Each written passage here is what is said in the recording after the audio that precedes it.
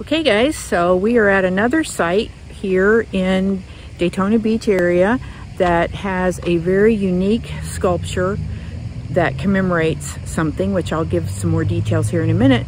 But where we're at is actually on the campus of Embry Riddle. Why don't you guys come with me and see what I find over here? Come on, let's go.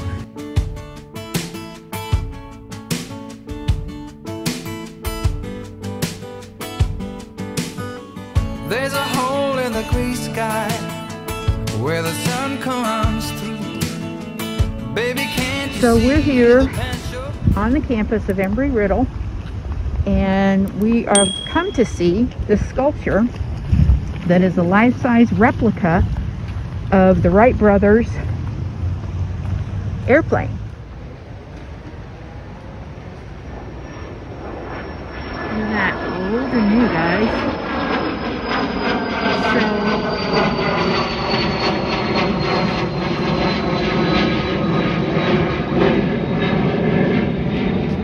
This is a sculpture of the 1903 Wright Flyer, and it was a tribute that was suggested by Embry Riddle Aeronautical University students. And I can see there's been a change here, because in other pictures that I've seen of this sculpture, there was an ERAU that stood at the front, in the front of the plane. But if you look closely, this is made out of stainless steel, and it has a 40-foot wingspan, which means this is actually a life-size replica. And in this, you can see that Orville is at the controls of the plane in there, and then back here is Wilbur Wright, depicted watching his brother. There's a silver lining if you care to see that things aren't as dark as they sometimes seem to be. Everything changes, nothing stays the same. So Larry Godwin was the sculptor, and this gives you a little bit of details here about who were on the monument committee. You can pause for details if you wish.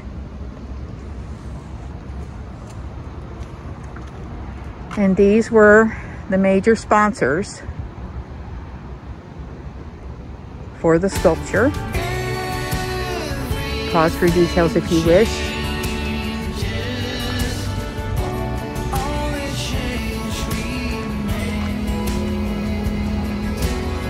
The figure here looks to be bronze to me.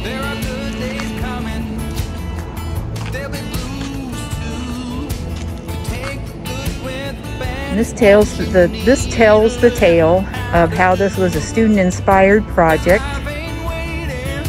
And so you can pause for more details here if you wish.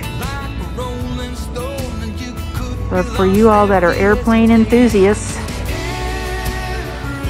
commemorates the beginning of air flight.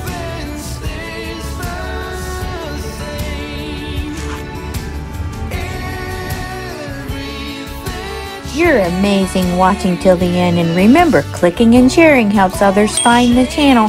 So till next time guys, keep exploring life matters. See you later. Bye bye.